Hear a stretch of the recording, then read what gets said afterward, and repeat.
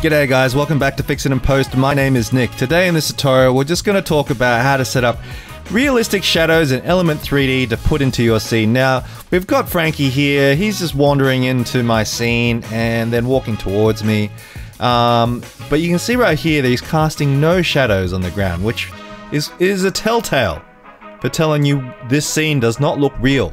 Looks like he's floating or something. It just doesn't look correct, right? I mean, the fact that it is a Minecraft zombie is probably another tip that tells you that it's not real. But shadows are important. Now, you can turn on ambient occlusion, but I don't think that's enough. Realistic shadows is what's going to sell this. Now, I saw a few tutorials out there sort of explaining how to do shadows, but I think they must lift out some very important things. So I'm just going to go through it again and a little more comprehensively on what you think you should do. So let's go into element.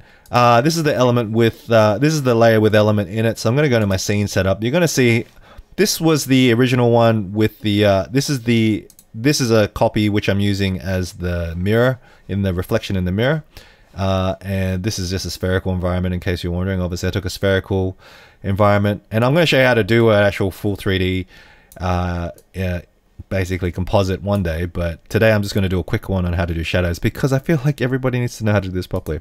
Alright, so here is our main layer with the main object that we've got. We're going to actually insert a ground plane to it, so we're going to go to create and insert a ground plane. And that is it. If it's too small or too big, you can just come down to it and shrink it down or shrink it up depending on what you need, but that's plenty. We don't need more space than that. All right, and now we are going to apply a material to it. So we're going to go down to twirl this down and go to the default, and then we're going to go to this cog, which is the advanced tab, and we're going to change this to a matte shadow. And there it disappears, but don't freak out, it's still there. We've just turned off the material so that it's only just going to accept a shadow from whatever object is casting onto it, which is going to be Frankie. All right, we're going to press OK, and that'll do. Now, right now, you can see nothing is happening. So what we're going to do is we're going to go to the render settings, and we're going to go to shadows, and we're going to turn it on. Now, this is off by default, but you need to turn it on. So we're just going to turn it on, and nothing happens. Right? Nothing's happening. Why? Why is nothing happening? Well, this was the thing that was bothering me, was that everybody said exactly the same thing I just said, except they forgot to tell you one very important thing. You got to turn one more switch on, and you'll never guess what that switch is. You go to your light, which you've already set up, and then you have to twirl down. And then you see this little button here that says cast shadows. If you don't turn that on, shadows will not be cast. Now, I know that's really obvious, but it wasn't obvious to me. And every tutorial that I saw didn't tell me this.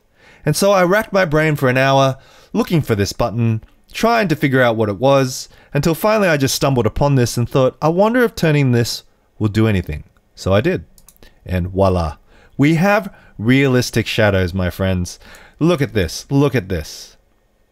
The shadows are there. They are casting onto the ground correctly, in the correct position. Obviously, the shadows will cast depending on where you place your light. I've got a parallel light here in case you are wondering what kind of light I'm using. I find parallel lights do the best for simulating kind of the sun a lot better. I think they cast nicer shadows.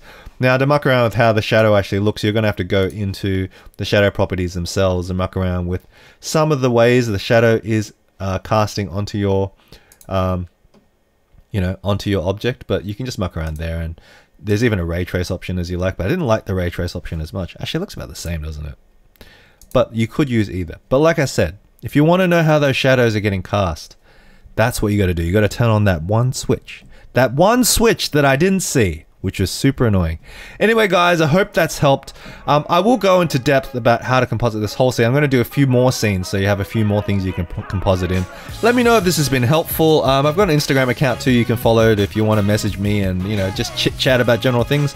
Hey, and leave me a comment. I will read it and I will reply to it.